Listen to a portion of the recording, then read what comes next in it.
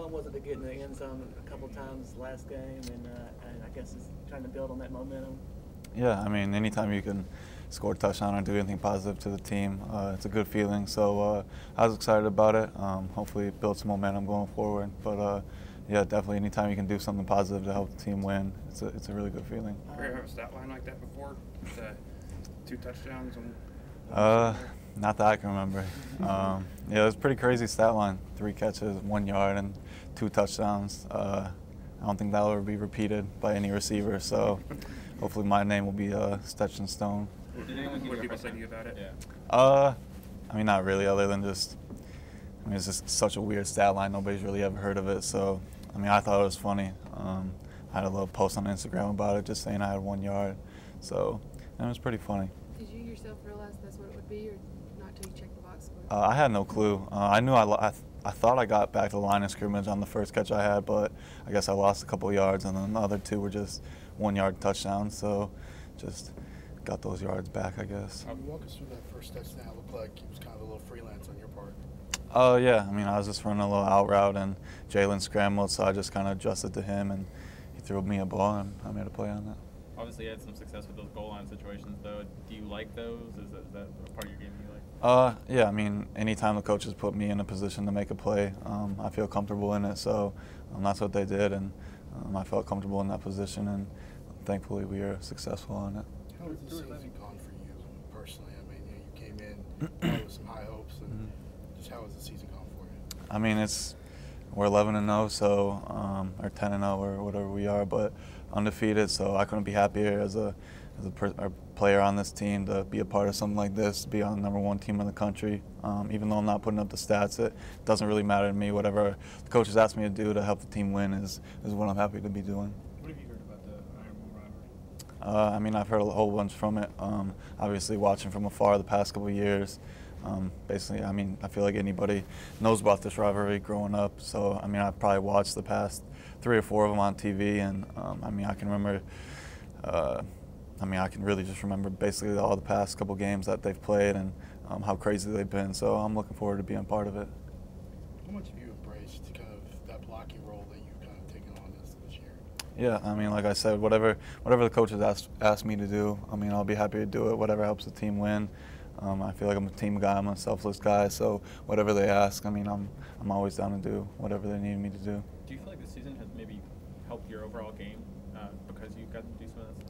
Yeah, I mean, I think so.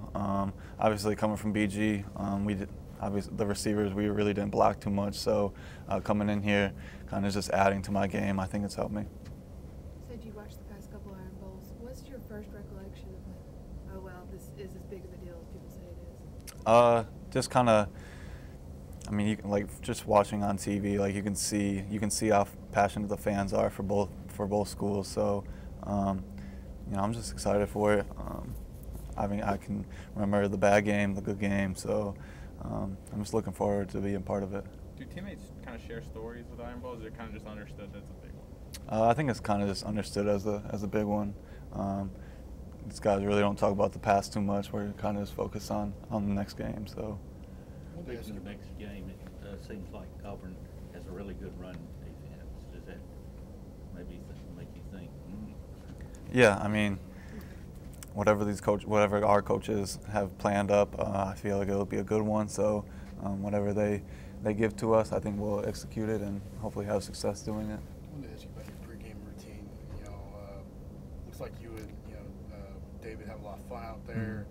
I've seen you throw with kids, or even pulling your scouting quarterback out of the stands. Yeah. LSU. Just walk us through that. You know, why do you kind of try to loosen up at that point? Yeah, I mean, I feel like I've always been the guy that kind of just been the loose guy and been able to just have fun out there, and especially pregame. I don't want to get too tense. Like at Bowling Green, I always had my older brother play catch with before the game, so I always did that. And Cornwell was one of the first guys I met here, and I lived with him. So me and him have a good chemistry together, and we just go out there and just kind of just have fun and just kind of really don't even think about the game. Just kind of just have fun and just kind of get warmed up, and we just kind of been adding to it. First, I saw Palais at the LSU game in the end zone in the crowd, so I just started throwing him the ball because Cornwell was talking to somebody else or something, and we see all these kids on the sideline, and I mean, I can remember being that kind of kid that was just always on the sideline, and how cool it would be for a player to throw me a ball and play catch with them. So, you know, it's a great experience to be a part of, and I'm happy to do it. Who's a better receiver, Bateman or Cornwell? I know they kind of go up against each other. Yeah, they've been doing one-on-one. Well, they had to stop because they both kind of had an injury, but I think Cornwell has the upper edge on him a little bit just because of the height. So he's basically a big tight end out there right now. Being from South Bend, do you have an advantage in these games when it starts getting a little colder? I mean, it's not too cold yet. I mean, it's only 50 and 60. So back home, I think snowed. I think Notre Dame played in the snow last game, so it's not too cold yet. Hopefully, I mean, I like playing in the cold. I think it's easier to play. So hopefully it gets a little colder, but if not, it's a perfect temperature for football. So you came out with all the sleeves in warm up. Did any of your teammates kind of? I mean, not really. I mean, it was high 50s, low 60s, so it's not like it's freezing out there. Obviously, most of these guys are from the South, so they really don't know what cold is. That's why I mess around with them about a lot.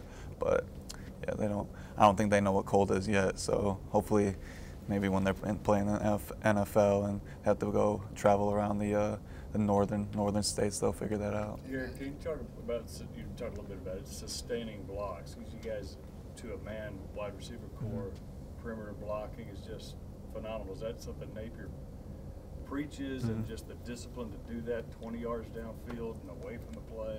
Yeah, we have a quote in our room that says, "How you play without the ball is what kind of teammate you are." And I think all of us really take pride in blocking and kind of opening up the lanes for the running backs or Jalen once they break a run. So anytime we can get out there and make a key block, I mean, it feels just as good as a touchdown for us. So we're always excited for the opportunity to block, and if that's what the team needs us to do, that's what we do.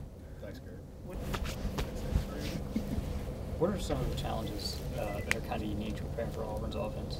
You know, they run a very unique offense that it's kind of hard for us to defend, and you know, every year kind of provides a challenge for us. But you know, we look forward to playing them and just trying to stop it and looking forward to the challenge. What about it specifically that makes it challenging for them? What was that? What about their offense specifically? Like I said, it's a unique offense. It's something that we don't really see every game. You know, some offenses we see in and out every single game, but this offense is kind of it's a different type of offense, and the formations that they run and some of the plays that they run are different. So it kind of, like I said, provides a challenge to us. I feel like not knowing which quarterback you're going to get. There's 3 different quarterbacks with 3 different styles. It don't really matter to us. It's just whoever's out there, we just got to stop. That's about it. Sorry, the speed that they use is kind of similar to what you see from some other teams, but just as far as schematically goes, are there any elements they have that are similar to some other teams that you all played this year? Yeah, about every single team has similarities, but you know, like I said, they run a different type of offense, and like you said, they do have a lot of speed. So you know, they use it a lot, and you know, they have a lot of speed, like I said, and you know, like, it's going to be a challenge. Naturally, 3 games at the position. How's safety feeling for you? It's good. You know, I'm making calls in the backfield, seeing everything, and just breaking on the ball, trying to make tackles and make plays back there. How important is it for defense to finish strong, giving up, 3 and sometimes 0 points, just to finish out the year that's solid? You know, if we could finish out a game with this game with another shutout or 3 points, that would be a great game for us, and you know, hopefully we could do that. But you know, we just have to execute and be disciplined out there. Is it extra motivation whenever their defense is good too, to kind of outdo their defense? Yeah, it's definitely a competition out there between the 2 defenses. You know, whenever we're playing against another team that has a solid defense, we always want to try and do better than them and prove that we're better than them. You know that today marks 1 month since you guys last gave up a touchdown. Really? That's pretty cool. What does that mean to you, I guess? It just means that we're doing our job. You know, just everybody's out there executing, just being disciplined, and you know, that's kind of what we mark our defense on. So it's good that we're doing that. What is the thing that's what's the thing that's concerning the most? Because I mean, you weren't here, but been burned by, they love to do the run pass option where it looks like a run and then boom. So that discipline of having to Make sure you defend pass first and all that stuff. You know, is just what you said, is discipline. Is making sure that the defensive line stops the run and making sure that the defensive backs are doing their job, looking at their man and reading the right things, and being disciplined with their eyes and making sure they're staying on their man, because you don't know when the quarterback could pull the ball and throw it, and you don't know if he could pull it and run and then just pull up last minute and throw it. So, you know, we just have to be disciplined, like you said, and stay on our man. In general, they don't throw the ball much at all. How does that play into the mental game for you? You know, they can throw the ball. It's not that they can't, but you know, they can throw the ball downfield, and they have pretty good receivers out wide and in the slot that can get the ball downfield. But they have a great backfield set, so you know they do prefer to run the ball a little bit more. But you know, it's we're still gonna have to focus on the pass and the run at the same time. Is that accurate to say that they don't throw the ball much, but when they do, they like to throw long? Yeah, that is true. Yes, sir. What do you see from that running back, Petway? He's a big back.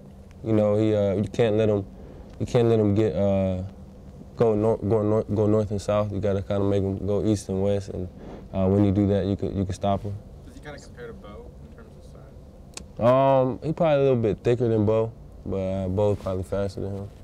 Do you have to be more fundamentally sound tackling a guy who's got 40 pounds as opposed to a guy who's more like your size? Yeah, you definitely do, because if you just go in there with no technique and no power, you know, you're gonna get ran over. But when you go in there and do what you're supposed to do, you're gonna come out with the tackle. Has safety been pretty much what you expected for the games that you've been in there now, or has there been anything surprising? No, I played it in high school, so it wasn't like a complete. It wasn't nothing I didn't know about it, but you know, just back there, like I said, making calls, making plays when I can, and just trying to help the team.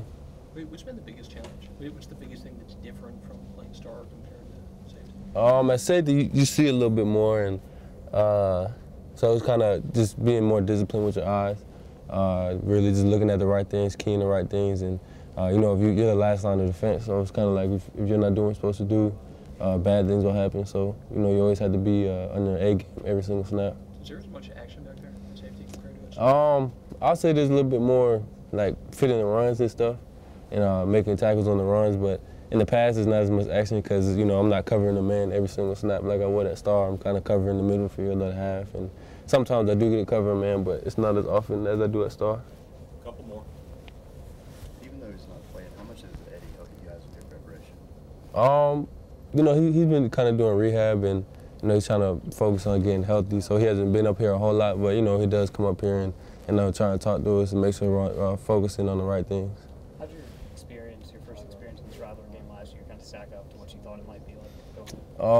You know, growing up in New Jersey, I didn't really know too much about it, and then the weeks leading up to the game, I kind of realized how big of a match it was and how much people paid attention to it. So you know, the game itself was a whole lot of fun to play in, and just the overall atmosphere and experience was great. Having it over there in your first experience, how excited are you to have it here in Friday? The first Alabama game I came to was actually the Auburn game two years ago, my senior year, and it was here. So you know, it was crazy. You know, I was part of the fan base and screaming and stuff like that, and it's a whole lot of fun. So you know, I just can't wait to actually be on the field this time and playing and having fun out there. What did you think of that game? That was kind of high scoring one. Good. What did you think of that game? You know, it was crazy. It's the whole atmosphere, like I said, and you know, we actually didn't play our best game, but you know, it was a whole lot of fun to be out there and watching the two teams and the rivalry and all the fans and stuff argue with each other. So it was pretty cool.